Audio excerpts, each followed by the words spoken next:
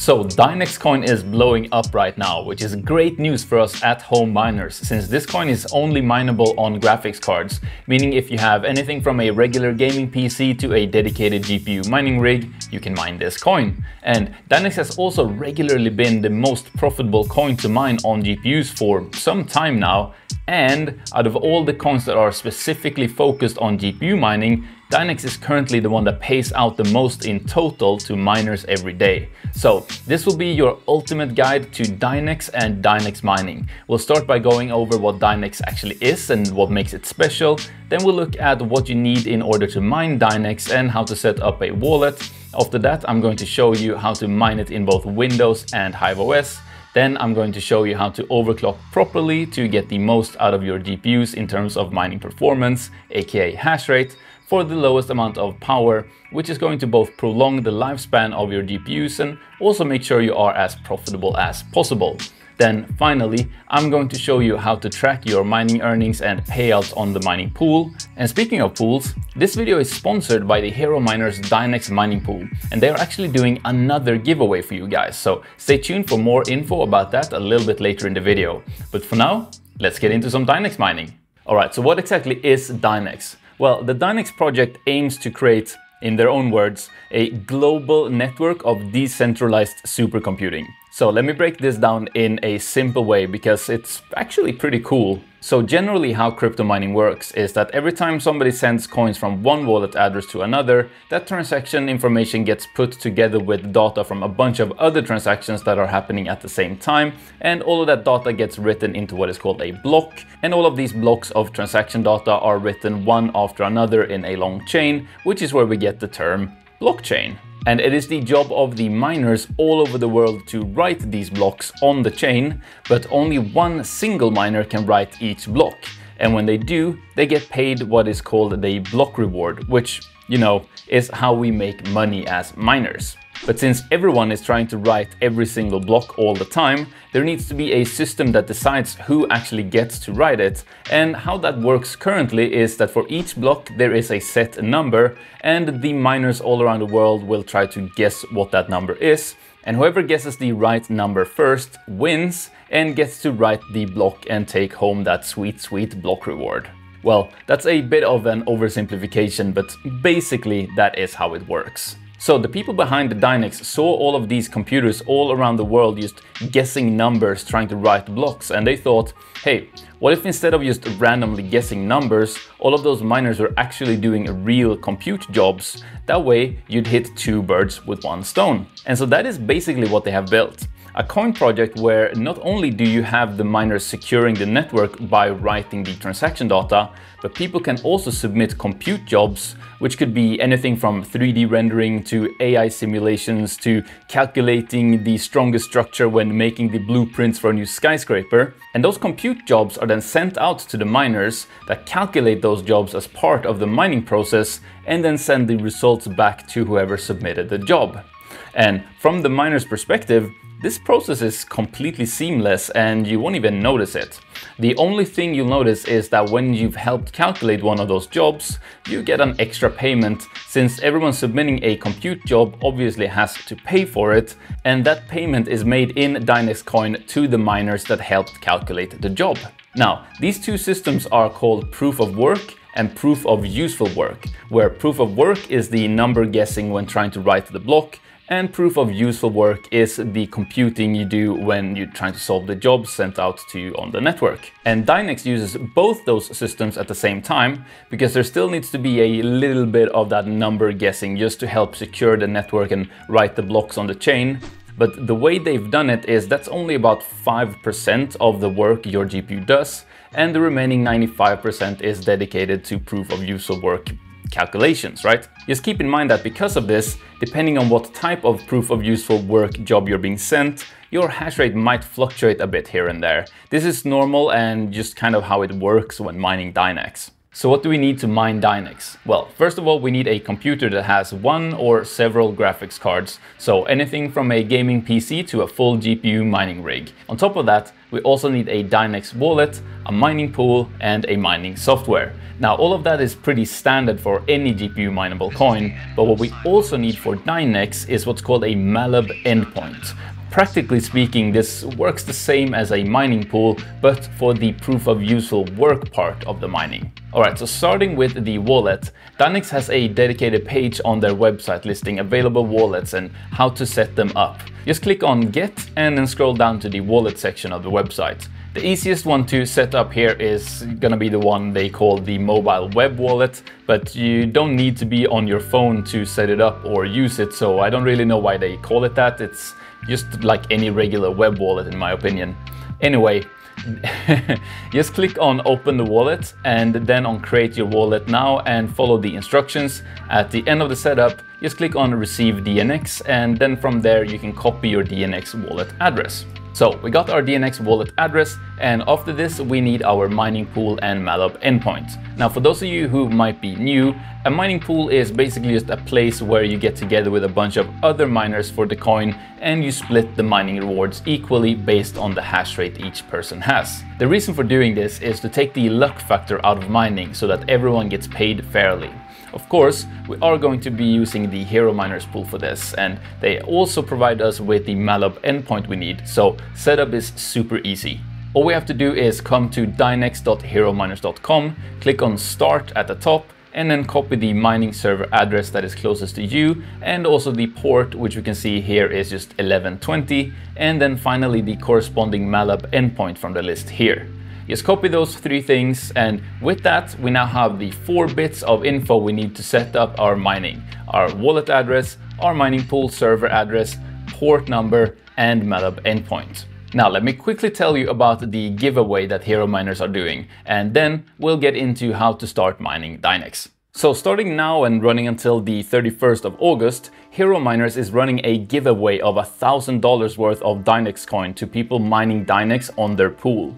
In total, there are 6 prizes to be won. 5 people will win $100 worth of Dynex coin, and 1 lucky winner will take home $500 worth of Dynex. The way the giveaway works is that between now and until the end of August, at 5 random times, Hero Miners will write down all the wallet addresses that are currently mining Dynex on their pool at that time, or as they call it, take a snapshot of all the current miners on the pool. And all the addresses in that snapshot get 1 entry each to possibly win in the giveaway. And since they are doing 5 different snapshots at 5 random times throughout this period, you can get up to 5 entries into the giveaway, which of course gives you 5 times more chance to win. So if you get on all 5 snapshots, you of course have 5 times the likelihood of winning. Now to get all those 5 entries, you need to make sure you are mining Dynex to Hero Miners for this whole period so that you don't miss any of the snapshots. And as a matter of fact, the winners are actually going to be randomly selected by me. So the way that's gonna work is they're going to send me a long list of all the addresses from all 5 snapshots, and then I'm going to use a random number generator to pick 6 winners on camera in an upcoming video. Now, of course, this giveaway isn't the only reason to use the Hero Miners pool. They are also doing 0% pool fees for all their Dynex miners for this whole giveaway period. And there are many other reasons why I usually like recommending Hero Miners to you guys as well. Like the fact that they have server addresses all around the world to make sure you have a strong and fast connection to the pool no matter where you're mining from, and the fact that they make it so easy to track your mining stats and payouts. So I'll put the link to Hero Miners Dynex pool down in the video description, and now let's set up our Dynex mining. So starting on Windows, depending on if you have AMD or NVIDIA GPUs, you're going to have to download one of 2 different mining software. For AMD GPUs, you're going to download 𝗧-𝗦𝗏, and for NVIDIA GPUs, 𝗏𝗏𝗦𝗏. I have NVIDIA GPUs in my PC, so I'm going to go with 𝗏𝗏𝗦𝗏 here. First, just come back to the start page on the Hero Miners website, scroll down, and here you can select either 𝗧-𝗏𝗦𝗏 or 𝗏𝗏𝗦𝗏. It then gives you the link to download the mining software from their official GitHub pages. Just make sure you set an exclusion in Windows Defender and any potential antivirus software you have for the folder you are downloading the mining software to. This is because mining software is often falsely flagged as malware in Windows, so you need to do this in order for it to, not get instantly deleted. But of course, you are doing that at your own risk. After you've downloaded the zip file for Windows, just unzip it, and then you can easily follow the instructions back here on the Hero Miners page on how to get it set up. As we can see here, it says to just open Notepad, paste in the example setup that they have here, then you just need to paste in your own Dynex wallet address where it says your Dynex wallet address, and then just check that the pool server address and malab endpoint are the ones that are the closest to you from, the list up a bit higher on the page. Then just save that as dynex-herominers.bat inside of the folder of your unzipped 𝗏0miner software, right-click on it and hit run as admin, and you are now good to go.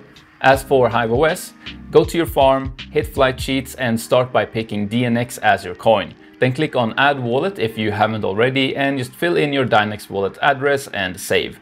Then under pool, we are going to click configure in miner. That's because the Hero Miners mining pool for Dynex is so new that HiveOS haven't added it to their list of presets yet. But if you're watching this video in the future, you can probably just select Hero Miners right from the list that pops up, and then just check the server and malab endpoint that is closest to you. Alright, so then moving on to the miner field here, either select SRB miner if you have AMD GPUs or 𝗏0miner if you have NVIDIA GPUs. I have NVIDIA GPUs, so I'm going with 𝗏0miner. We're then going to click on Setup Miner Config, and under Wallet Template we are going to hover over the little I and click on the first wall thing here, then add a period, then hover over the I again and click on the whole worker name thing. Then under Pool URL, we are going to paste the pool server address, then add a colon and then the port number from the Hero Miners website. Under pass, you can just put a lowercase x, and finally under extra config arguments, we're going to add the malab endpoint exactly the way it was written on the Hero Miners website. Then hit apply changes, create flight sheet, and then you can just apply this flight sheet to start mining Dynex on any of your workers.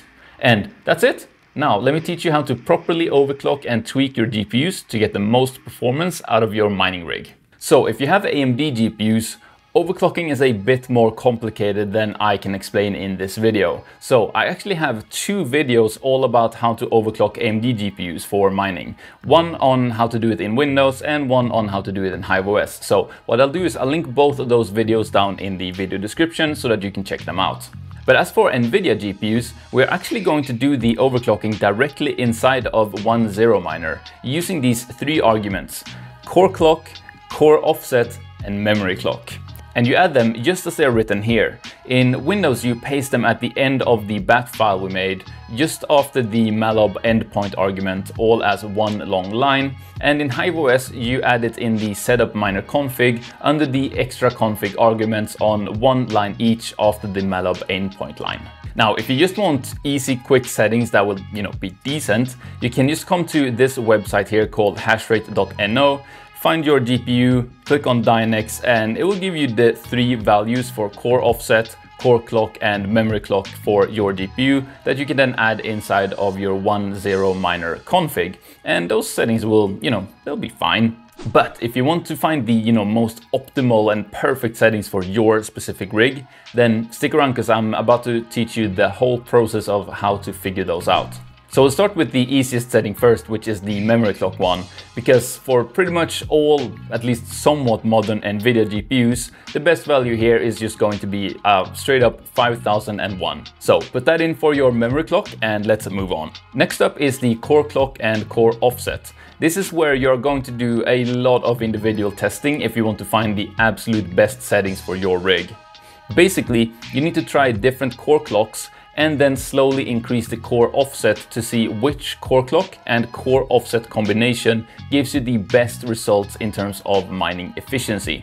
Efficiency, of course, meaning how much hash rate you're getting per watt of electricity. And I suggest starting on a core clock of perhaps 1320 and a core offset of 0. Save your bat file or flight sheet, run the miner and take note of the stated efficiency in the mining software after you've let it run for about 5 minutes to stabilize. Then close the miner, open your bat file or flight sheet again and increase the core offset by 30, save, run the miner again, and again take note of the efficiency after about 5 minutes. Then repeat this step until either you stop seeing an increase in efficiency, you start seeing a decrease in efficiency, or the miner crashes. Then note down what the best efficiency you were able to achieve on that core clock was and with what core offset for that core clock, and then either increase or decrease your core clock by 15 and start again.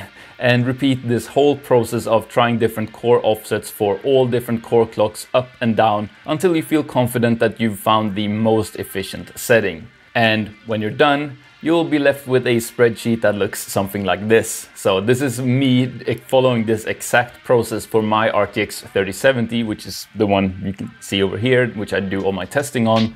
So feel free to copy my numbers here, by the way, but they might not be, super optimal for your specific 3070, as even individual GPUs can differ quite a bit. But just comparing my results with what's on hashrate.no for the 3070, I'm able to get almost 50% more hash rate per watt of power used, which is quite a big improvement, to be honest. And yeah, why I always try to encourage you guys to do all of your own overclocking.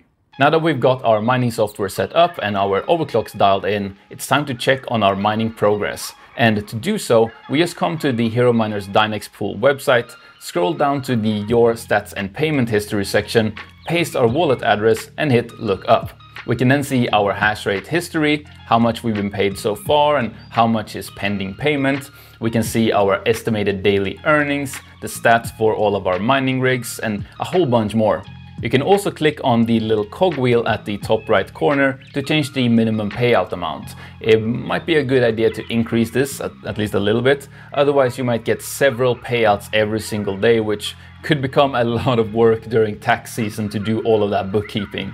Now, quickly before we wrap up, there are a few things you need to know. If you encounter some issues when you're mining, or that mining doesn't really work at all, it might be related to how the actual MATLAB service works. This has nothing to do with the pool, and usually some ways of fixing it is to make and use a different wallet address, or make sure that the clock of your system is correct, or by just trying a different MATLAB endpoint address from the list on the Hero Miners website. It is also worth noting that estimated earnings in mining calculators might not be fully accurate at this point, as there are some challenges with how the effort calculations work. Now, please subscribe for more mining videos, and if you want to support the channel so that I can keep making more mining videos like this one, you can click the join button below to get access to some bonus content, or you could buy one of the shirts in my merch store. Link to that will be down in the video description. And those things both really do make a difference, so thank you. There are also some videos over there on your right that you can watch next, so yeah, I'll see you there.